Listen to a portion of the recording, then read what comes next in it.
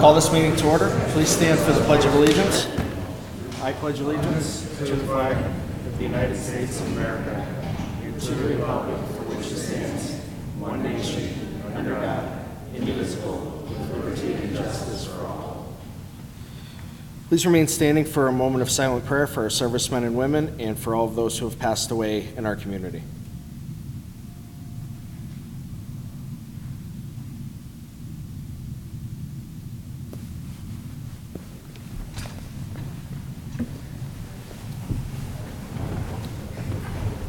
Roll call, please. Mr. Perry. Mr. Donahue. Here. Mr. Evans. Here. Mr. Gahn. Here. Mr. Rogan. Here. Do we have any motions prior to the meeting? Mr. Evans? I think get my glasses out. I would like to make a motion to take from the table resolution number 127, 2019. Is there a second? Second. On the question, this piece of legislation is taken from the table and placed in seventh order for a final vote. This resolution concerns the settlement agreement between the city and UGI Utilities to settle litigation filed against the city and the PUC. Anyone who wishes to speak on this particular piece of legislation may do so in fourth order citizens' participation. All those in favor signify by saying aye. Aye. Opposed? No. The ayes have it and so moved. Please dispense with the reading of the minutes. Third order, 3A minutes of the regular meeting of Scranton Redevelopment Authority held June 11, 2019. Are there any comments? If not, received and filed. Do any council members have announcements at this time? I have one. As decided yesterday during our caucus, City Council will appoint a mayor by the end of this month. We unanimously agreed to an appointment process that involves collecting letter of interest and resumes from potential appointees and conducting public interviews. Letters of interest and resumes will be received in the clerk's office until next Wednesday, July 12th at noon. Please contact the city clerk if you have any questions. I would also like to note again that interested parties should not contact or communicate with council members directly ahead of this decision. July 17th, not 12th. July 17th, sorry about that. Anyone else? Fourth order, citizens' participation. Joan Hodowanitz.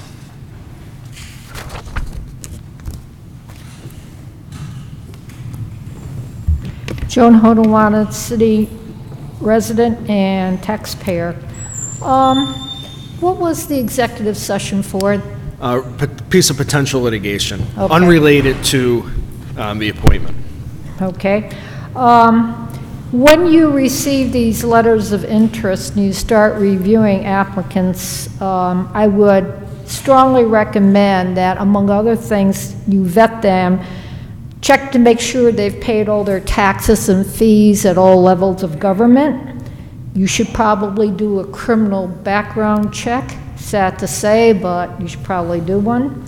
And also you should look for evidence in terms of their education or work experience to show that they have some level of financial literacy and knowledge of government operations. Those are some of the key items I would be looking for if I were sitting in your seats.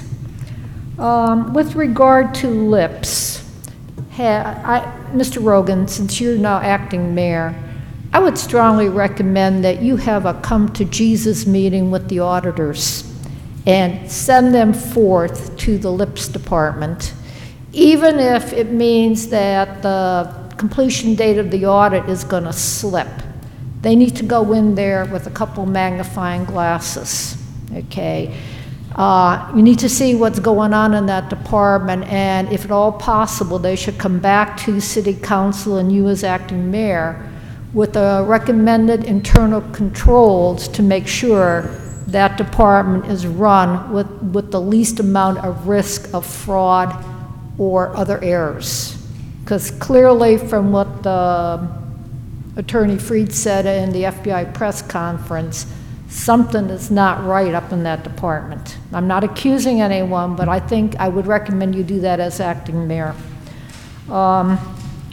With regard to firefighter Kyle Armbruster, can anyone tell me, I know he's a city employee, is he on paid administrative leave, unpaid administrative leave. Last time I heard, he was in the pokey.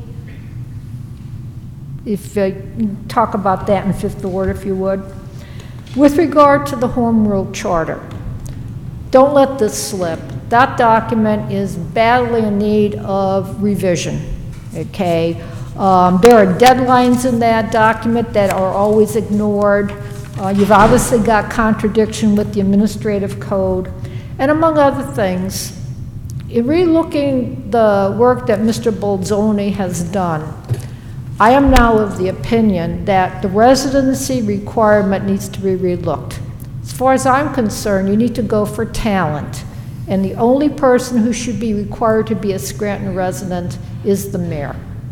And I think I agree with you, Wayne. Mr. Bolzoni basically has carried the water for the city. If it weren't for him, I don't know what would have happened. He's the reason we're moving out of distress status. So, you know, I mean, he's taken a lot of criticism from me also.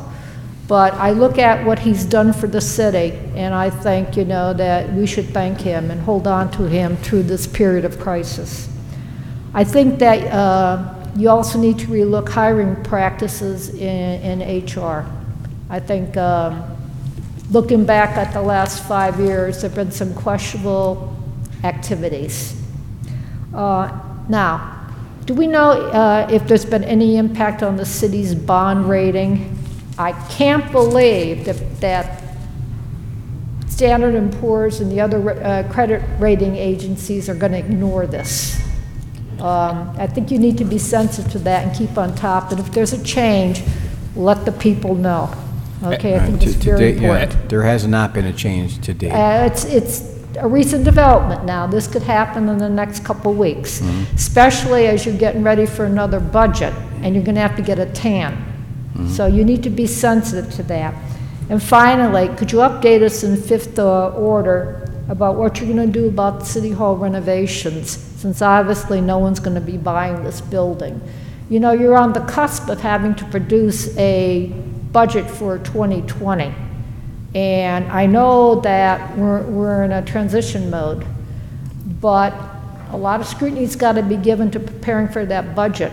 Okay, that's why I'm happy that we still have Mr. Bolzoni here to steer that course. So let's not treat the 6-month mayor just as a placeholder. We need to work on a lot of issues above and beyond the loss of the mayor. Thank you. Thank you. Lee Morgan?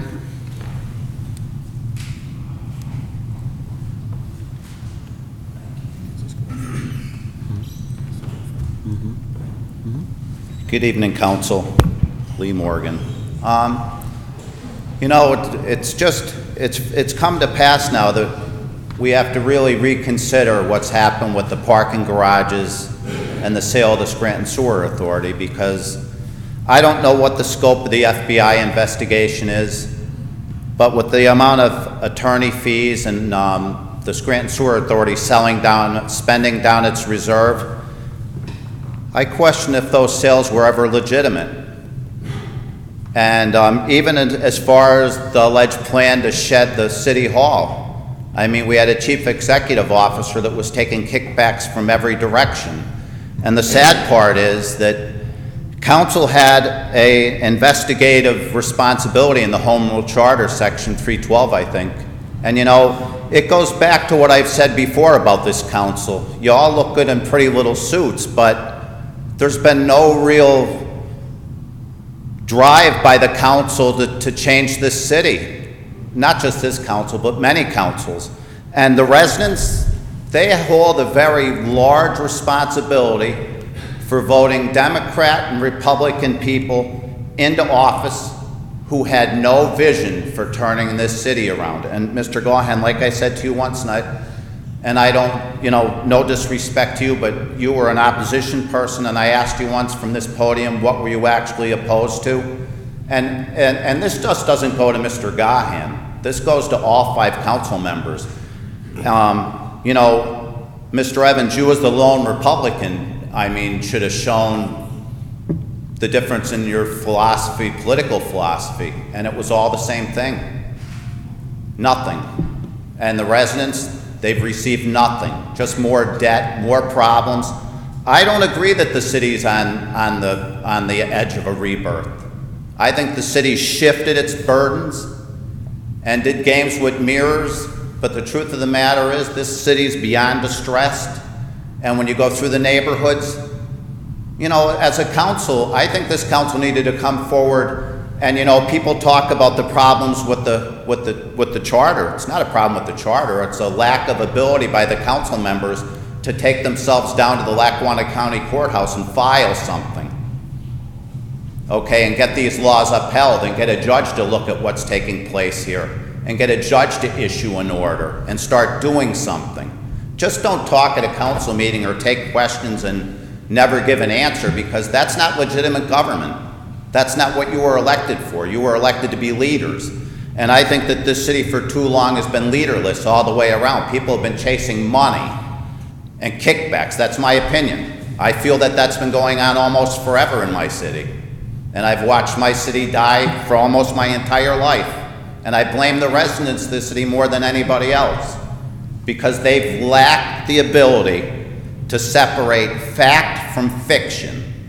And anybody who was born and raised in this city, I was born in '59, who can't see that this city has been in a steep decline, look, you need to get medicated. And the city employees, I feel sorry for them the most, because their pensions aren't even funded. Okay, but they want to call the shots on who's going to run this city. And the truth of the matter is, they've chosen the wrong people for a long time. And if the Democratic and Republican Party are going to march out their next alleged leader, good luck, because they haven't done a very stellar job for my entire lifetime, and even beyond my lifetime. I mean, you have to ask yourself, why would a former mayor be a consultant for the man in the mall? That's what the newspaper reported, okay? And how do you get a parking garage for free? And how does a council run that through? Where were all the questions, and where were the protections for the residents? And when were the city council members gonna say to their state representative and their state senator, it's time to find a new way to create tax money instead of taxing people's properties? Because when you look at the blight in this city, it's driven by the city's need for money and the school district. And you know what, if we're gonna say something about the school district, which I'd like to do, when were the school directors ever gonna stand up and ask for uniform school funding across the Commonwealth and petition the court for action? Because our legislature seems unable to do the job. Thank you. Thank you. Bob Bolus?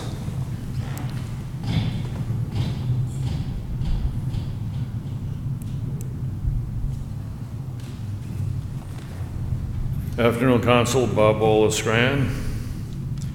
It was nice, and I'll put this on the table today, that Bill and I actually had a sensible discussion about city business and how we all need to work together.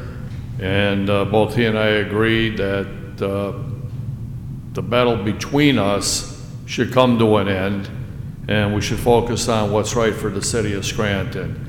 And I applaud you on that, Bill, for you know, recognizing where we all got to be. We're all one group here.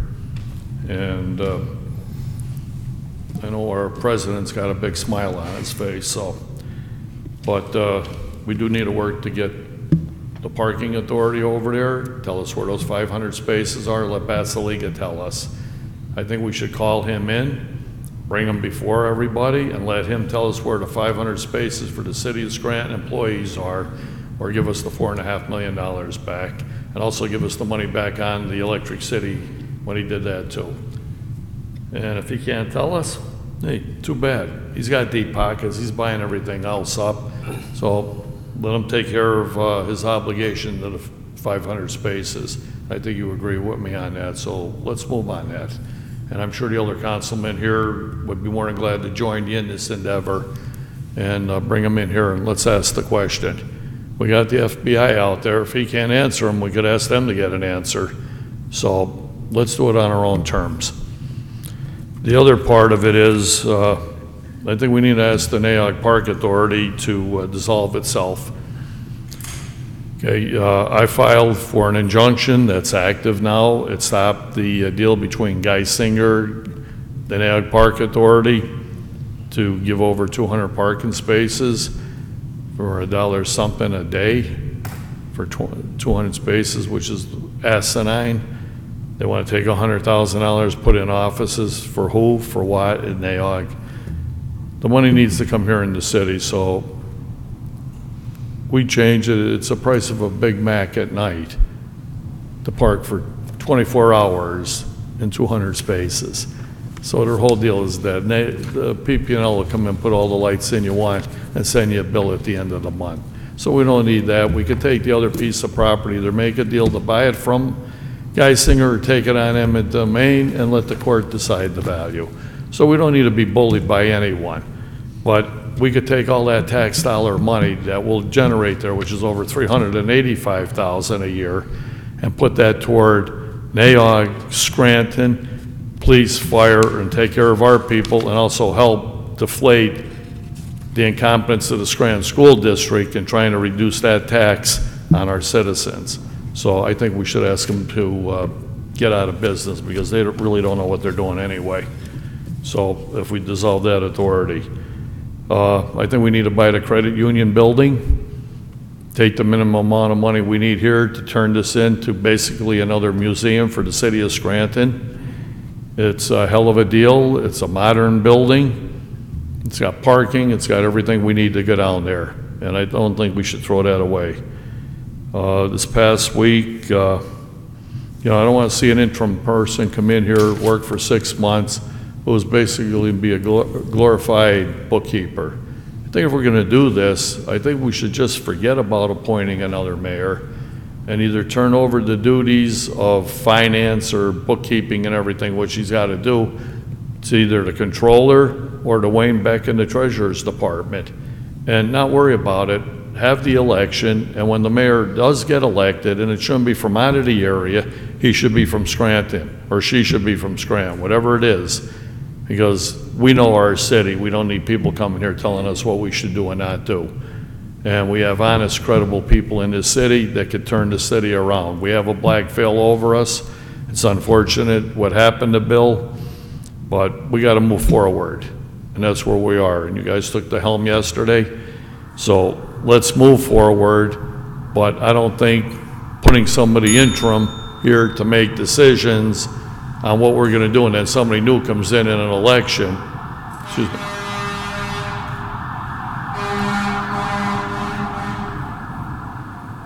gets reelected and does whatever the other person did. So maybe you want to look around that thing there and then somebody interim, because I can't see anybody coming in that's going to really want to be here, qualified and competent, that wants to sit around here for 6 months and then throw everything away. We don't need to go backwards. We got to look to the future and go forward. And just quickly, this past Saturday, we had the Trump 2020 tour at the Radisson. That was a hell of a success. We had a lot of people show up. Thank you, Mr. Wills. Marge Kravitz.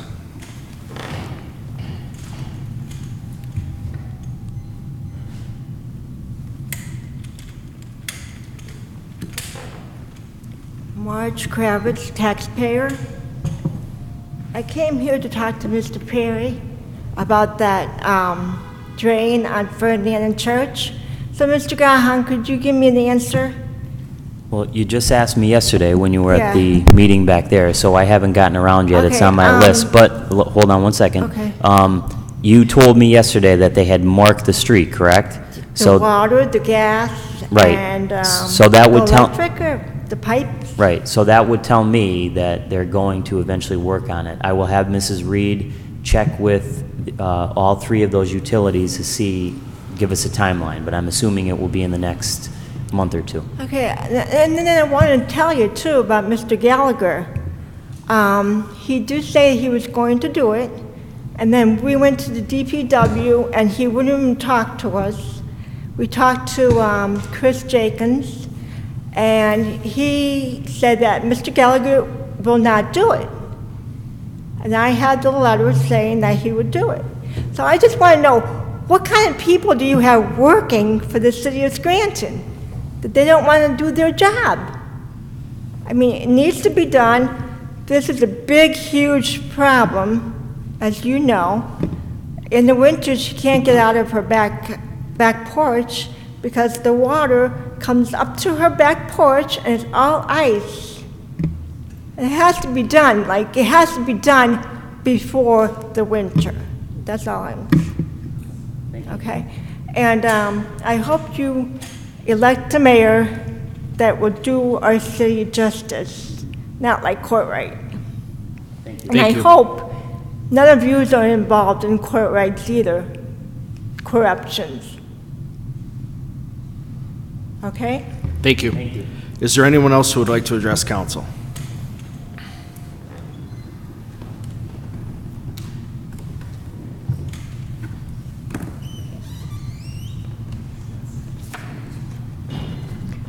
Marie Schumacher. I will start today with a huge thank you to God for keeping me and others who could have been in my pathway but weren't safe when I was forced to use my emergency brake last week, and I'm very thankful. Next, I would like to thank DPW for filling some nasty potholes within a couple of days of a call.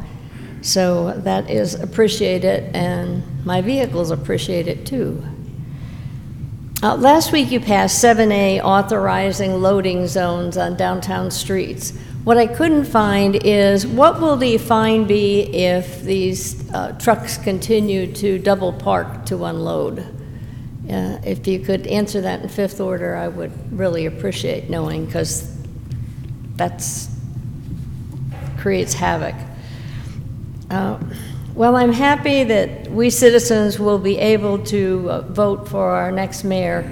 I have a concern based on recent, that would be since my return to Scranton, real-world facts. Appointees have promised not to run for their seat, but changed their mind and returned to council. Mr. Evans and Mr. McGough are both examples. Is there any legal way to ensure the person you appoint keeps their word? Would it be possible to ask them to sign a pledge that they will resign if they are elected by either their party, put forth for their party, or just people voting? I don't think you can do that. That would be taking away votes, but there has to be something stronger than, yeah, I won't do that. And then moving to ongoing issues. As I have referenced periodically, I keep a log of property transactions. The log calculates the actual ratio of assessment to purchase price.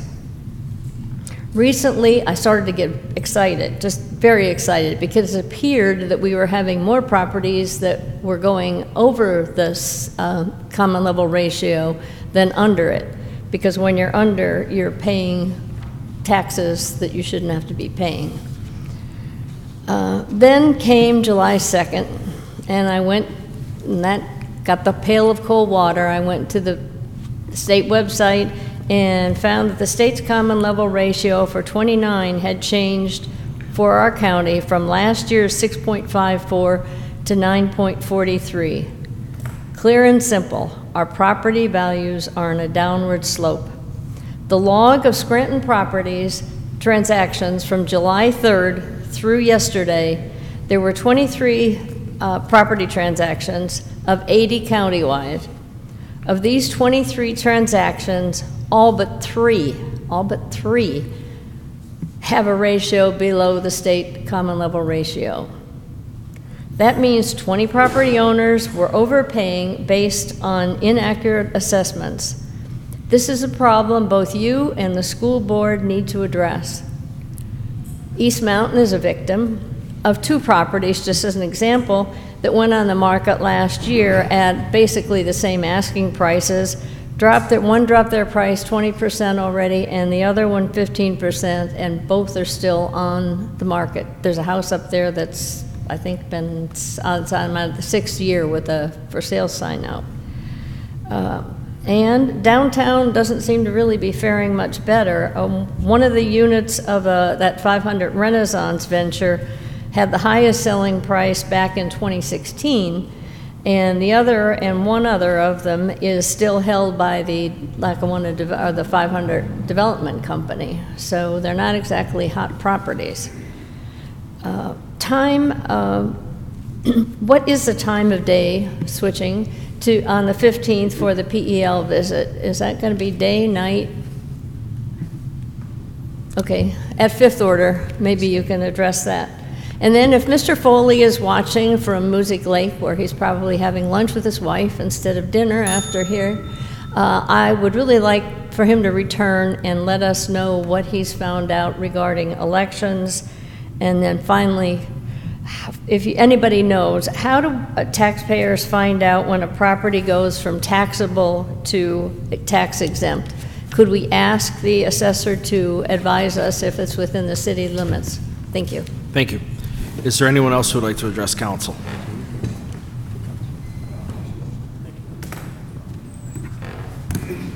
My name's Jay Walsh. I'm a resident of the city of Scranton, and I'd like to give you my resume for the mayor. If you want to give it to the city clerk, you're more than welcome to.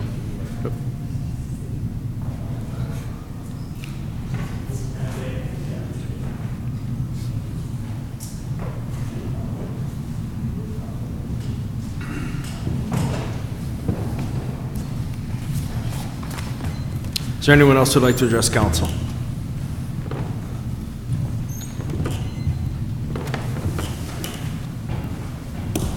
Good afternoon, council. Dave Dobson, resident, taxpayer, taxes paid. All right, Ms. Joan covered the basis on an interim mayor.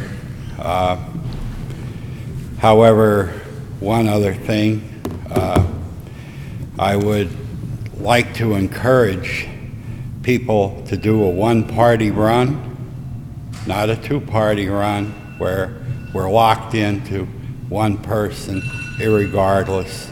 That would be very helpful.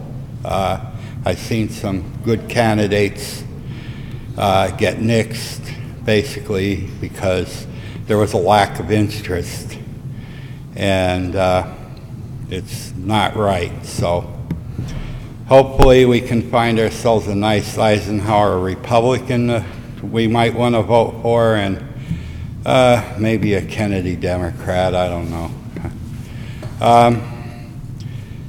Uncollected taxes and fees.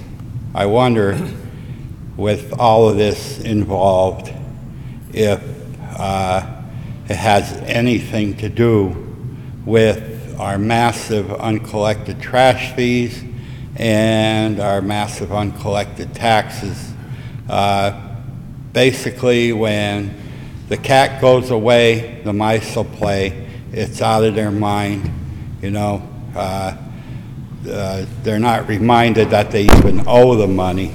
And, of course, they kind of hope that it'll go away forever, and maybe when the bill finally comes due, they'll be up in heaven or wherever, you know, or sell the house and duck the whole deal. So we really need to look into this, and they were involved with kickbacks. So shame, shame, shame. The best thing anybody could do if they're approached for a kickback is agree to it and then call the FBI for your package of marked bills. That'll take care of them. The recess up and coming. I think with the conditions, if somebody has a deposit on a house at a beach house or something like that, you know, we could consider that. But I think in view of the fact it might be prudent to suspend the recess and also transfer the rest of the meetings to evening, where concerned people can attend and they don't have to take off a day of work. I'm luckily retired, but there and again. On a city hall renovation, I think it's time that we apply for the $5 million for a historical grant. We have everybody and their brother on tax-exempt status in this town. Some are religious organizations, and some are other government, even government offices, and it's been expanding. So it's really time we get on it and start to move forward. And there's some things that are not being done. I read an article in the paper about utility repairs, and we have 2 recently paved streets. The 800 of Crown, last year at least, probably by last spring, there's a huge divot in the street that somebody dug, and it's sinking in. The 300 of Cedar, it looks like a map of New Jersey. You know, it's just, we have to move forward, and we also have to make sure that these issues are dealt with as we go along, because when the cat's away, the mice will play. And furthermore, with the executive, we really need to review the Home Rule Charter and 2 terms. We need to change that. 2 terms only for a mayor. It's bad enough with the 2nd term, let alone a 3rd and a 4th and what have you. It's not a good situation, and it gets to be a lifetime job. The only downside is a young guy won't take the job or run for mayor because he's walking Mr. away Dobson. from a career. Thank you. Have a good day. Is there anyone else who would like to address council? Mr. Donahue, any motions or comments? Yeah, just briefly, I would like to say that I entirely agree with Joan Hodawan's assessment of Dave Bolzoni and the residency requirement. I voted against waiving the residency requirement because it was written in our charter or in our administrative code that you are required to live in the city. But I agree that should be looked at because talent needs to be what we're looking for going forward. And so I would just like to say I would agree with that. And also on Marie's point about Pell, we are looking to reschedule our caucus, our public caucus with Pell before our summer recess. I don't believe we've heard back from them yet. Lori, have we? On reschedule, we're still working to, okay. So we're trying to reschedule that for before recess to get an update on the exit plan. A date hasn't been set. A date hasn't been set yet.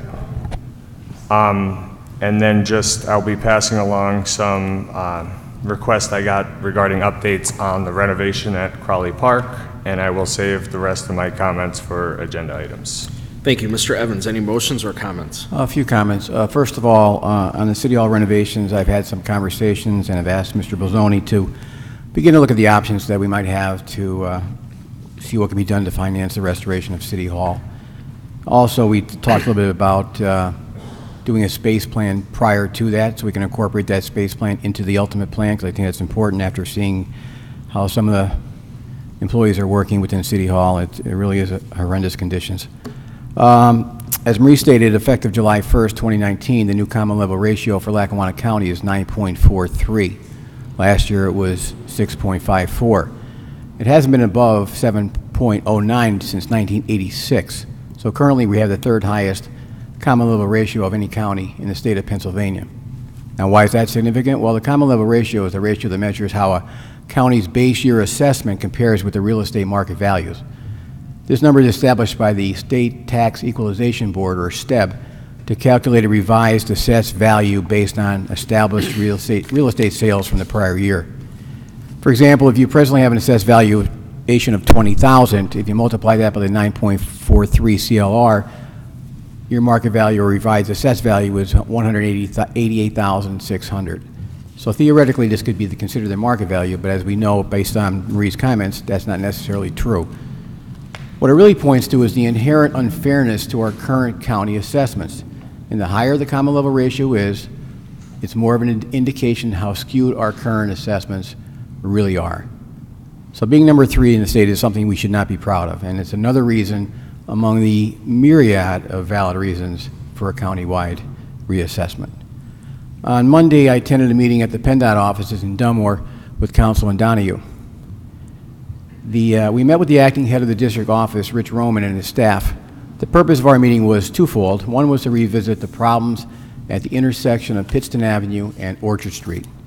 So PennDOT agreed to look at it again and come up with some additional suggestions over the next few weeks that could create a safer environment, especially for pedestrians. That's a big concern of ours. So we're hopeful that something positive could finally come out of that. But secondly, we met to create a better relationship with PennDOT ahead of the connectivity walkability study that's going to be done for the downtown. There are quite a few streets downtown that are currently listed as state roads. And to develop a dialogue early in the process will go a long way towards working together once the study is finally underway. So we all know PennDOT is the vast keeper of regulations. So it's important that they know our concerns and issues right up front before implementation takes place and the study begins. So we also discussed the possibility of turnbacks. Now, turnbacks are when state roads can be turned back to the city in certain cases that make sense. And what happens is PennDOT, in perpetuity, will pay the city some maintenance costs for taking that street back. Also, there's the idea of swap program, which is swapping out certain city streets for state streets when that makes sense. So I think it's important to have that conversation as well with PennDOT. And finally, with PennDOT, there's a winter maintenance agreement where PennDOT would pay the city to plow certain state roads. And that may make sense for both parties because there's currently times when either the state or city plow trucks are lifting their plows for a few blocks and then putting them back down because they're passing through someone else's roads.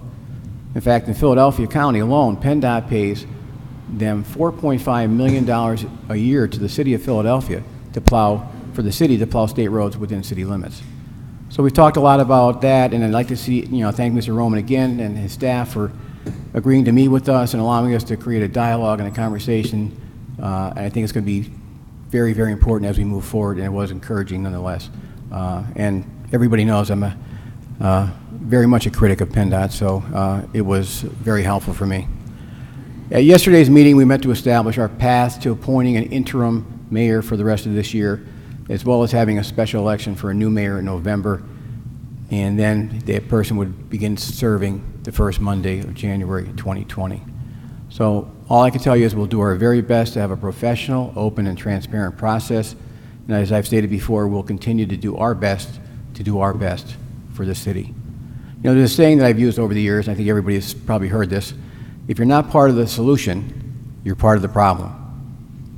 I'm asking everyone that's part of this government, as well as our citizens and business community, to do your part, to be part of the solution. So maybe together, if that happens, we can all begin to heal a little bit from the deep wounds that have been inflicted on us, and then maybe we can start seeing the other side and begin to thrive again. And finally, my weekly reminder that I've said for months and months at these council meetings is maybe more relevant than ever. Every day is your chance to make this city a little better. And that's all I have for tonight. Thank you, Mr. Gahn. Any motions or comments? Yes, I think everybody at this point feels like we're in a state of purgatory. I've run into a lot of people over the last few days who have asked, what exactly is going to happen over the next 6 months, what's going to happen over the next 2 to 2.5 years, and even further down the road than that. I have a few suggestions. The first is the Ethics Board. I sent a letter on June 25th, or this council sent a letter on June 25th to the city solicitor asking that legislation be drafted to officially appoint the 4 members to the Board of Ethics. We'll have to wait for the 5th person to be appointed by whoever the next mayor is. But we do have 4 members, so those 4 people will provide a quorum. They can have a meeting, and I do think we need to get started as soon as possible on that. I think that's important to start to restore confidence and credibility in the city government. Because if you remember, the Ethics Board had been dormant for a number of years. And I think some of the things that we put in the new ethics code are important. I think part of that process is education. of city employees, of city officials. I look to what the school board did, where elected officials are required to take a course in finance or something to that effect. I think we need to look at doing things like that. The second thing that I would recommend, and that they're already doing, is an assessment of the licensing and inspections department. I think that's really important, again, to restore credibility to city government. I think every department in this building needs to be reevaluated. Everything. At this point, I know that there's a lot of negativity, and I understand that because of what happened, and what happened was horrible. But as I said 2 weeks ago, we now have an incredible opportunity. We have an incredible opportunity to turn things around and do things the right way. And I think that starts with evaluating every department, evaluating every process that goes on inside City Hall. One of the things I would recommend, and I have been recommending for the last few years, is communication. There has been a total lack of communication between City Council and the Mayor's office and the administration, and there's been a real lack of communication between our government and our residents. We have provided several ideas on that front. One program would be See, Click, Fix, where you would start to actually log and record citizens' requests and problems that occur throughout the city. That's just one way to start to change the narrative here, where people call City Hall and can't get an answer. I do think that we need to come up with a communications plan over the next 2.5 years, or however long it would take. Again, I think communication is key, and I don't think that we have done a good job. The city has done a good job on that. The third thing would be our website. I think this is an incredible opportunity to change the way that we put information online. Council started to do this a few years ago with putting everything that you see on the agenda online, where in the past you would have to come down and physically get a copy. I think all financial information, anything that is public that we can put on the website, we should put on the website, so that you do not have to make a right-to-know request or anything like that. I also think we need to reevaluate the way we operate down at DPW and our Parks Department. I think we can do some things more efficiently there. But again, every function at this point of city government needs to be under a microscope, needs to be reevaluated, and needs to be put on the table. I had a conversation to that effect with the business administrator, Mr. Bolzoni, this morning, and he agreed. I also think whoever the next mayor is needs to establish a monthly meeting schedule with the neighborhood leaders. Again, for all the negative things I've heard over the last week, one of the things that we have going for us in the city is that we do have very strong neighborhoods. And for the most part, we have very strong neighborhood leaders and very strong neighborhood groups. So I think whoever the next mayor is over the next 6 months or 2.5 years, they need to reestablish a very close relationship with the neighborhood leaders and meet with them at least once a month. I know that in the past few years there has been a neighborhood summit between the police department and the neighborhood leaders. I think we need to reestablish that, and the mayor needs to take a major part in that. You know, just listening again to some of the people that I've talked to over the last few days, I do think we have to remain positive here. You know, my family, just like a lot of families in this city, have been in Scranton and in this valley since the 1800s. I don't think it's time to give up. I don't think it's time to shut the lights off. I don't think that we have any place other to go than up at this point. I mean, if there is a rock bottom, I think either we hit it or we're pretty close. But I think that all of us need to step up to the plate at this point and really reevaluate where we are and come up with a plan to continue to move forward. So that's what I have to say on that whole situation. Mrs. Reed, if we could find out from Mr. Gallagher and our city engineer an update on the paving program. I've gotten several requests from people who are curious as to when that exactly is going to take place. I know we recently voted on the legislation for the engineering contract. I just want to know when the actual paving program is going to take place. I mentioned this a few weeks ago. Mrs. Jeffries, who's not here today, usually gets up and asks about the sign program. We had a company come in, and they were taking a look at all of the street signs, stop signs, any other signs throughout the city. And when I talked to Mrs. Jeffries, I incorrectly stated a few weeks ago that their assessment was complete. I was under that impression, but I was actually wrong. We received an email from Mr. Bolzoni. The company has completed 7 nights and have 3 more to go to finish the retro reflectivity portion of it to see if how signs are viewed at night, which is a major problem. They sent in a report to show that the signs that they've rated so far have been very poor. There's many speed limit signs, street name signs, and stop signs that are you can't see at night. They're going to set up training for the first or second week in August, and then eventually we should start to see some movement. I think the plan is to replace these signs section by section of the city. So I thank Mr. Bolzoni for that update. Another update that we haven't talked about in quite some time is the kiosk project that was kind of butted up against the streetlight project, replacing all the streetlights in the city with LED. This was held up, according to Mr. Bolzoni, because of PennDOT approval. So he finally received banner information regarding the digital media project with the kiosks throughout the city, and they will now approach PennDOT for approval, so we should start to see movement on that. Also, we received a liquid fuels tax fund audit for the period January 1st, 2016 to December 31st, 2017, and I would ask that this be put in third order for next week.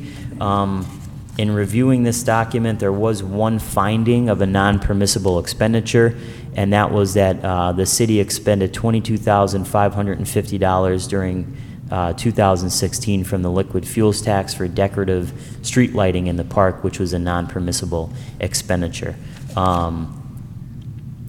They also, in a previous report, recommended that the city file all required documents and information timely to receive its allocation during the first week in April.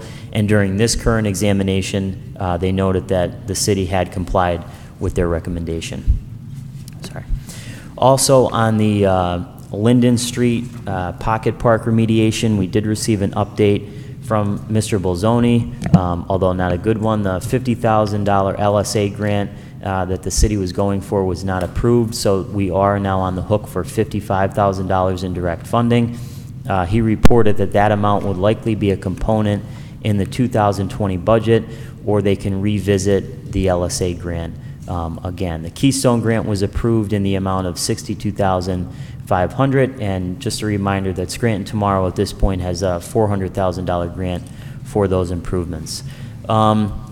I mentioned a few weeks ago some good news. The pharmacy benefit manager that the city had entered into a contract with, we have seen significant savings on that end. We received another note from the HR director that we have $416,000 worth of savings for the 9-month period from July 1st, 2018 to March 31st, 2019. And in the first quarter of this year alone, we've already saved $137,000. So that actually has turned out to be a very good decision by the administration and by this council. Mrs. Reed, Mrs. Crowitz got up and talked about the Ferdinand Street flooding issues. If you could just check with, maybe start with Jeremy Hull and see if they have a timeline on when that is going to be taken care of, I would appreciate it. Also received quite a few citizens' requests. I'll just quickly run through them. Division Street between Kaiser Ave and Dale Ave is getting very narrow. On each side there's a drainage ditch that is between 2 to 3 feet deep. The edge of the road is deteriorating, being slowly washed away by every rainfall. Actually had a chance to take a ride up in that area, and it is very dangerous. So we did forward that to the appropriate department, and hopefully they will take a look at that. Also, the 300 block of Ferdinand Street received some quality of life issues, so we did forward that again to the licensing and inspections department. 824 Pitson Avenue, this has been a problem property now for the last few years, and a tree had fallen down over into a woman's yard, so we did send that into licensing and inspection, so hopefully that gets taken care of. Let's see, what else do I have here? Oh, the last thing I have is when we're talking about the renovation of City Hall, We received in our mailboxes July 9th the following petition from City Hall employees. I just want to read it. It's only a paragraph. It says, "We, the employees of City Hall, are requesting our building be secured during working hours. Due to the recent event at City Hall, we feel as though our safety is of the utmost importance and we should be able to come to work, do our jobs knowing we are safe. We are requesting measures be put in place at all entrances to ensure people who may wish to do us harm are kept out." And there are several City Hall employees here and their department, and they've signed this petition. I had a conversation this morning with Mr. Bolzoni about this petition, and I do think that the employees who work in this building are correct in their assessment. There was actually a threat assessment completed of City Hall by the Scranton Police Department, and I have it in front of me here. There were several issues that are delineated in this report with security issues with this building. So I don't know if, I want to double check to see if this can be made public, because it says that the document must be kept secure at all times, and then some other things in here, a privacy statement. So I want to triple check with the police department to make sure that if that can be made public before that would be done. But I talked to Mr. Bolzoni this morning, and as part of the overall improvement, the improvements of this building, security would be number one on their list. I think he had a conversation with the IT director this morning about possibly putting security cameras in the front of the building, and I'm sure there are some other things that they're going to do. But I just wanted to let the City Hall employees know that we are taking those complaints very seriously. And that's all I have this week. Thank you. Thank you. Just very briefly, I know most of you that are here were here at our meeting yesterday, and I did mention at the beginning, just to recap, regarding applications for the vacancy. We will be taking those until exactly 1 week today, July 17th at noon. After that point, council will likely have a special meeting to discuss and have an appointment. It may take place at a regularly scheduled meeting if the schedule coincides, but I know all of our goal is to do this process as quickly and openly as possible. So I do want to thank all my colleagues and all of our staff as well, because I know this has been a lot of work, especially on our solicitors, our clerks, all of our assistants. So everyone really has come together during this difficult time for the city, and we are continuing to do our business as well. Council, we did table a couple of items last week when everything transpired. One of those items is coming back for a final vote this week. We're working on rescheduling our caucus with Pell before the end of the month. There's also a couple other items of outstanding legislation that we're working on getting wrapped up over the next couple of weeks as well. So although much of our efforts are going to be focused on this process of selecting a mayor for this appointment, our day-to-day business is still continuing. So we're going to still continue to push forward with all these different initiatives that are in front of us. And most importantly, in my opinion, is the caucus with Pell, because Scranton is right on the brink of getting out of distressed status. Despite everything that's happened, that has not changed. We're going to continue to work with the Pennsylvania Economy League and our business administrator to keep things moving forward on behalf of the residents. That's all. 5B, no business at this time. 6th order, 6A, no business at this time. 7th order, 7A, previously tabled for consideration by the Committee on Rules for Adoption, Resolution Number 127, 2019, authorizing the mayor and other appropriate city officials to execute and enter into a settlement agreement by and between UGI Utilities Incorporated, the City of Scranton, and Pennsylvania Public Utility Commission to settle litigation filed against the city and PUC by UGI. As chairperson for the Committee on Rules, I recommend final passage of item 7A. Second. On the question. Yes, on the question. I'm going to be voting against this resolution tonight just because I think it's a bad deal for the taxpayers of the city, and it will further negatively impact the quality of roads throughout the city. And I think this is just one more example of the natural gas industry just thumbing their nose at residents, and that's why I will be voting no. Yes, on the question, I will be voting yes for this, and I'll just be very blunt on why. We had an executive session tonight with the Assistant City Solicitor, Joe Price, and, you know, the crux of the whole conversation is that we don't have a leg, the city does not have a leg to stand on. We already lost part of the lawsuit. UGI took us right to Commonwealth Court. The permit fees have to be commensurate with the costs associated with the fees. They were not. We lost that part of it. We lost part of the lawsuit where we wanted the utility company to get permits to work on PennDOT roads. If we all voted against this and it went back, we would probably lose and it would be even worse. So is this a great situation? No, but I honestly don't think we have any other choice.